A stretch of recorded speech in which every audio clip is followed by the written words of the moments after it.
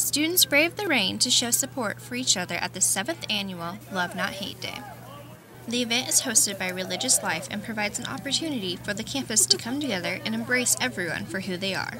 Religious Life Director, the Reverend Dr. Rodney Newman, said the event started in 2008 after the Westboro Baptist Church came to campus in protest of the theater school's production of the Laramie Project.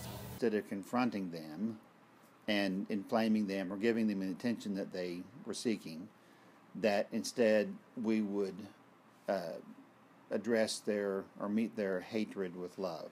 And so when Westboro Baptist Church came across the street where they were allowed to do their protest, they were met with an overwhelming number of people.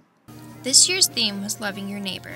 Freshman Monica Hiller said she thought the event was a good way to remind the campus about love and looking past differences. It's a good reminder as human beings to remember that we are all on this planet and we have to share it, and so we might as well not just tolerate each other but really truly show love to one another. During the event, participants tie-dyed shirts provided by Religious Life and enjoyed a buffet of pulled pork sandwiches while listening to Caribbean music played by students.